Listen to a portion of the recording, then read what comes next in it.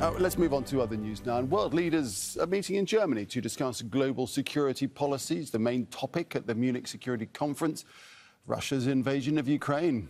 The conflict has led to a change in policies across Europe, including commitments to increase weapon deliveries to Kyiv. For the first time, Russia and Iran have not been invited to the summit. Moments ago, Ukraine's President Volodymyr Zelenskyy delivered a video message to leaders gathered at the conference. We have to liberate Ukraine and Europe, because when the Russian weapon shoot at us, it is already pointed at our neighbors. May Europe be the subject of compromise? No. We have to liberate from Russia's aggressive potential every international institution and every sphere of the world economy, because only then there will be a chance for freedom to pass through our border further to the east.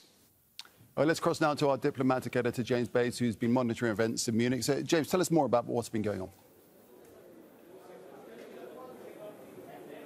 Well, President Zelenskyy is the one who's opened the Munich Security Conference, which goes on for the next few days. And it's worth reminding you, Nick, you heard President Zelenskyy there speaking by video link. Well, I was standing in this very position a year ago, and President Zelenskyy was here in Munich attending the Munich Security Conference, and that was just days before the Russian invasion. In fact, I remember watching President Zelenskyy leave through the door behind me, get his limousine, and some of the people I spoke to afterwards were saying they're wondering whether they would ever see President Zelenskyy outside his country ever again. Well, of course, he has gone outside his country, and he's still, more importantly, in office in Kyiv. And so I think that's why this address, exactly 1 year on, was very important. Pretty similar language as we've seen from President Zelenskyy in his recent speeches, for example, when he spoke recently in London, in Paris and Brussels, messages to the international community to do more, making the point that what is lacking here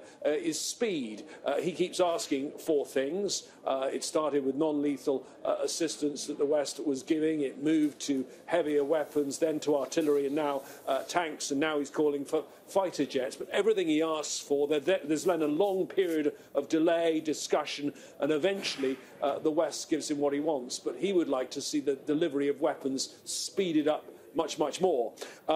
Ukraine will stay the top issue, I think, during this year's Munich Security Conference. But it's not just what's discussed here in terms of a sort of talk fest. It's also active diplomacy that sometimes takes place on these occasions. The US delegation, represented by Vice President Kamala Harris, but the US Secretary of State Antony Blinken is going to be here too, as is the top foreign policy official of China, Wang Yi, the State Councillor Wang Yi. And given all the tension over Taiwan and more recently over the Chinese balloon shot down over North American airspace, there is the possibility of discussions between those two, which, of course, is something to watch very closely.